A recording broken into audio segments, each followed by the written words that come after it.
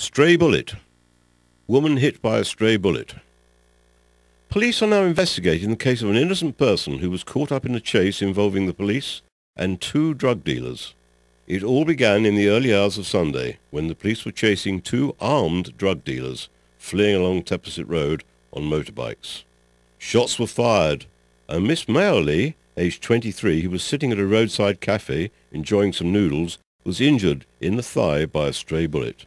Suwang Boriborn medics were called, and the lady was rushed to hospital for emergency treatment. A report of the incident was made, and a full investigation is now underway.